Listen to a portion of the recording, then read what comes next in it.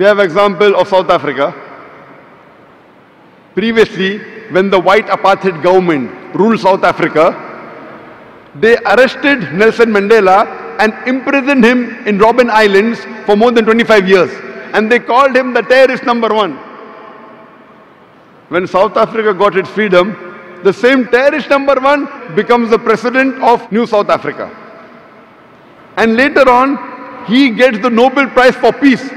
Not that he was bad and he became good. For the same activity for which he was called terrorist number one, later on, he gets the Nobel Prize for Peace. Can you imagine terrorist number one in the world getting Nobel Prize for Peace? So what we realize, that whoever is in power, whatever label is given, it gets stuck, whether right or wrong. So today media is very powerful. Whatever label the media gives, unfortunately, it gets stuck, irrespective whether it's right or wrong. That's why I said, today, media is the most powerful weapon in the world. It can convert black into white, day into night, hero into a villain, villain into a hero.